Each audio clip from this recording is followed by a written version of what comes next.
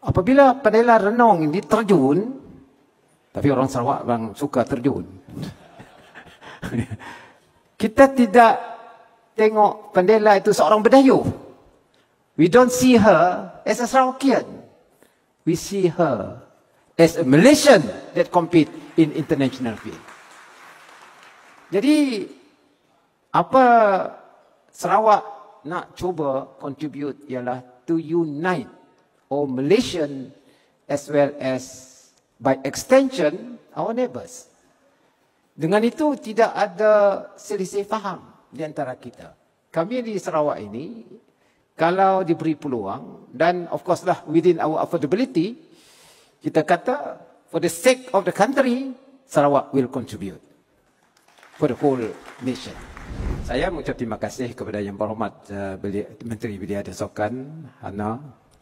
Last year you met me and you proposed that why not Sarawak become the host of this Sukma. Saya mengucap terima kasih di atas keyakinan kepada Sarawak menjadi tuan rumah. Dan betul Yang Berhormat, we are ready if given the opportunity to develop sport throughout Malaysia. And therefore kita menerima jemputan Hana. Thank you very much for your confidence in it.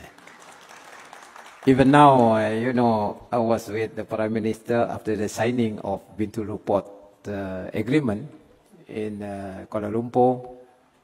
And the Prime Minister indicated to me, because I think during that cabinet meeting, they were talking about SEA Games. The Prime Minister asked me, boleh jadi co-host kah? Saya tanya berapa budget. Then I said, why not? Sarawak is willing to become co-host of SEA Games.